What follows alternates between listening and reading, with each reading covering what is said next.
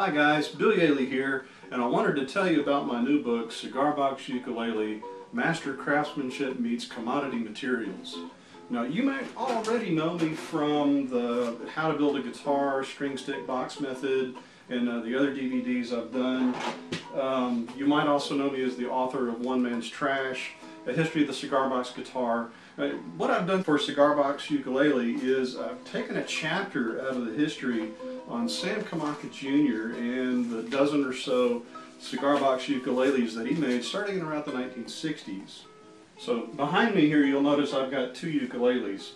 The one on my far right is an original that was made by Sam Kamaka Jr. in 1997.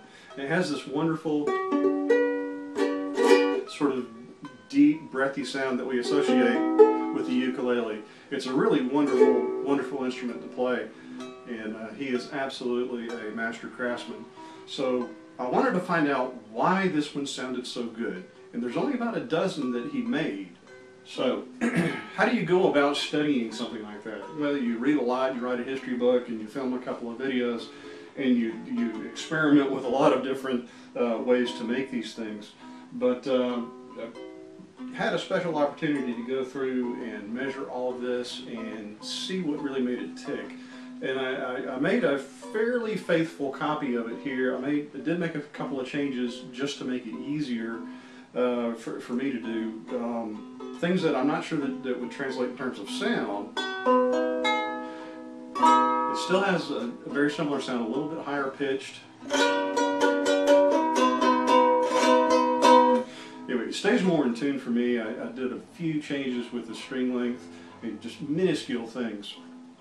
But this is absolutely one of the best ukuleles, or the best cigar box guitars in terms of acoustic that I've ever made.